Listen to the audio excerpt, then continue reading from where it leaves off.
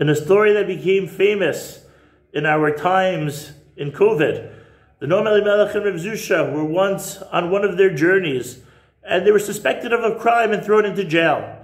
And one morning they woke up, and the Natanel Lebowitz looked very sad. Rav Zusha said, "Brother, why are you so sad? You don't have faith, you don't have emunah, chas v'shalom. Hashem knows what He's doing. He's going to get us out of here. Don't worry about it." And the Natanel Lebowitz looked at his brothers like, "No, that's of course Hashem is going to take care of us. That's not why I'm worried. That's not why I'm downtrodden. But rather, there's only one pail here in this cell, and it's full of when people go to the bathroom. And because of that, we can't make brachos. We can't. I don't have water to wash my hands. We have ruach tumah. We can't learn. We can't say brachos. We can't do anything. And I shouldn't be sad. I can't get close to Hashem, and I shouldn't be sad." And Rav Zusha explained, "Well, wait a second. Hashem put us in a situation. He knows what's going on over here. So for whatever reason, we don't fully understand. Right now, the avoda that we need to do for HaKadosh Baruch Hu is to not daven and to not have thoughts of Torah when we're in this circumstance. When we do learn and when we do daven, who do we do them for in the first place? Is it just for ourselves? We're doing it for our relationship with Hashem. But for some reason, the master of the world right now says our relationship is going to be to not do, which takes a tremendous amount of courage and patience." So upon hearing that, the two brothers got up and they started dancing. And the guard there looked, he's like, "What are the Jews doing? Why are they dancing?" He comes over to the cell, he's like, "Why are you dancing?" And they explained, "We're dancing because we realize that Hashem is here in the cell with us. In the pail, through the pail, Hashem is with us also." And the guard didn't understand. He's like, "Oh, you're celebrating the pail?" He took the pail out. And then the brothers celebrated again because now the call was from Hashem that they should do mitzvos.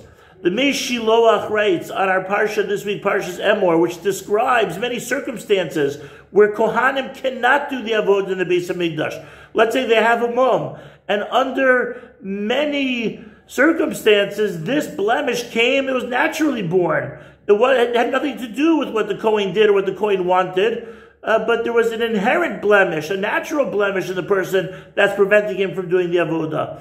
And it's very easy for a person in that case to look around and say, like, "Wait a second, why am I defective? Why am I short? Why can't I do all the things that my brothers can do and that my family can do? I have the genes, I should be able to do it." And the lesson is, no, Hashem knows what He's doing. And it could be for this Kohen in this circumstance, right now the call is you can't do. This Friday, Pesach Sheni, that's what Pesach Sheni is all about. It might be that at a certain time that there was a mitzvah, even as huge as Karban Pesach, declaration of emunah in Hashem. Hashem says, well, let's put the brakes on, now is not the right time for you. But there will be a time that it will be your calling, and it's at that time that we do the action mitzvah, and we proactively do whatever is what we call normally prescribed as a mitzvah and to follow the Torah. This is such a great lesson, even post-COVID, for every day of our life, that we always have to be aware of what's going on this particular second. What's the call of the moment? Not just am I doing mitzvahs robotically, not just am I fulfilling Ratzon Hashem as a routine, but is this really what Hashem wants from me right now?